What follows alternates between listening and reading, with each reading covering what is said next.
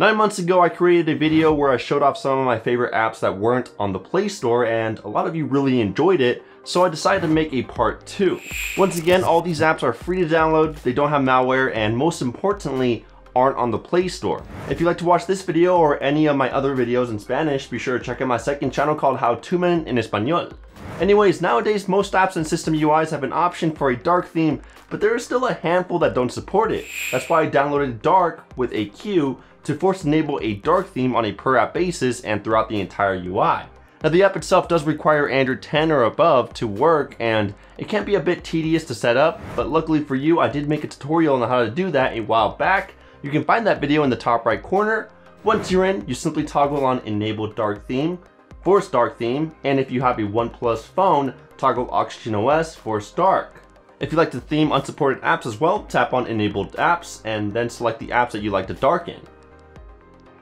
I chose Amazon, Google Opinion Rewards, PayPal, and Starbucks, and they all got dark themed relatively well. Of course it's not perfect and some apps are not even supported at all, such as Snapchat, Uber, DoorDash, or Google Maps, but it still gets the job done. You can download it for free from XDA Labs, I'll link it down below, right below the like button. Now one of the most annoying things about downloading apps from the web is not getting alerted when a new update comes out. APK Updater solves that issue by automatically analyzing all of your installed apps and then checking popular websites such as APK Mirror, Aptoide, and F-Droid to let you know if any app updates are available. If there are, you just simply tap on install within the updates panel. If the update comes from APK Mirror, it'll take you to the website to download and install the updated APK, or if it's from F-Droid, it'll let you install the new update from within APK Updater. I honestly love using this app to update most of my Google apps since their updates always arrive way faster on APK Mirror instead of the Play Store. It works really well, doesn't have any ads, and it's completely free to download off GitHub.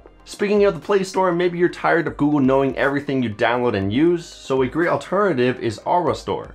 It's just like any other app marketplace letting you download and update apps, but the best part is that every app on here comes directly from Google's servers, so you won't need to worry about any apps possibly having malware.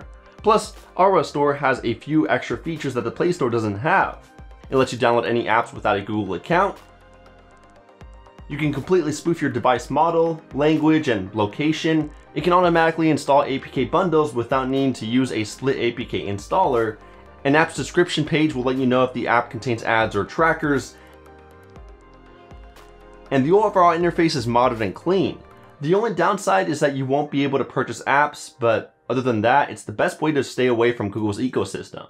Now before I move on, I wanted to give a shout out to Dbrand for sponsoring this video. I've been saying it for a really long time, you can't go wrong with the skins they sell. They're top quality, have plenty of textures to choose from, support a ton of different devices, including things that aren't phones, and using a skin gives each device a bit more grip while also getting rid of those fingerprint smudges.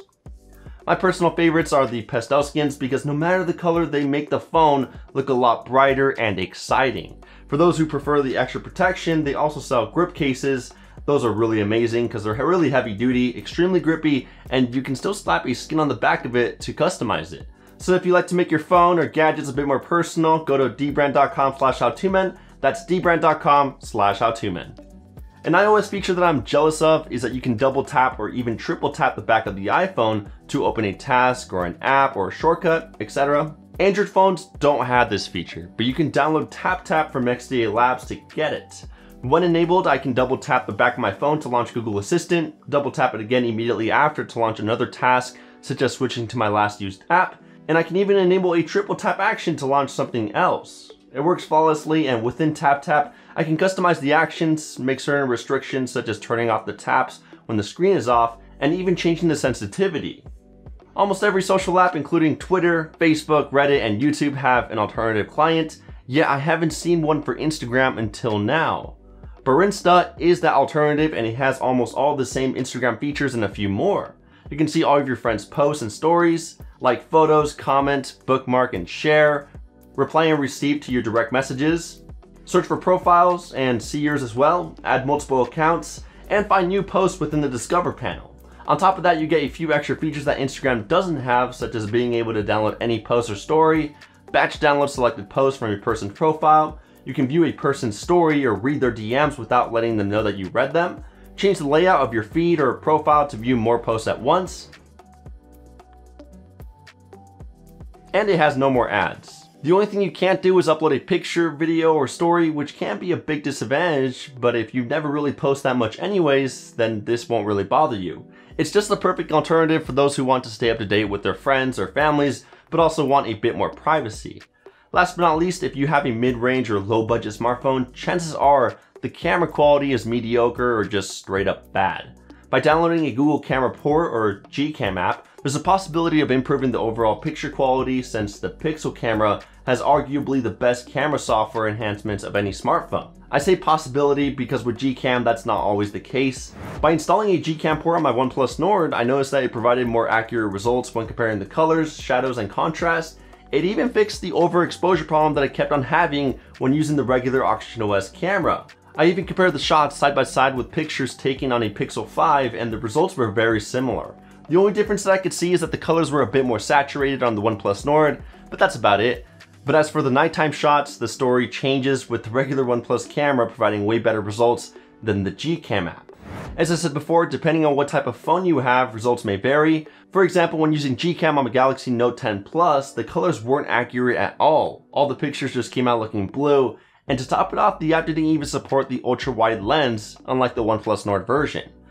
However, nighttime shots came out looking way better with the GCam app, so it's a hit or miss situation. Either way, I'll drop a link to a website with all the supported GCam apps because there's no one universal APK or a single configuration that works on all these phones. Every camera module is different. The website does provide instructions and a video tutorial on how to get it installed on your phone correctly, so it shouldn't be too bad. Either way, those are some of the best Android apps that you can install outside of the Play Store. Once again, if you'd like to discover more apps that aren't in the marketplace, make sure to watch last year's video. The link is in the eye in the top right corner. I hope you guys enjoyed this video. If you did, it would mean the world to me if you could just drop a thumbs up. And if you love what you saw, why not also get subscribed with the notification bell turned on? I push out Android videos just like this every week. Thank you guys for watching. Don't forget to check out those spectacular Dbrand skins to spice up the back of your phone, and I'll catch you guys in the next one. Kapow!